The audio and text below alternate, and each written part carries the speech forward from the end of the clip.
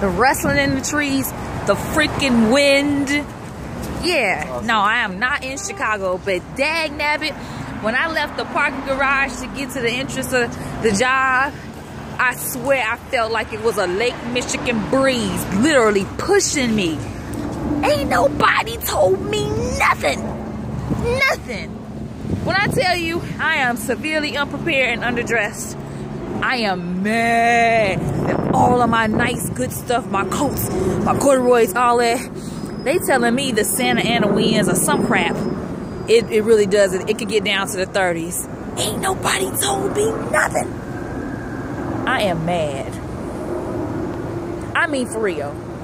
It gets down out here in California. Somebody help. Somebody go to Broadview.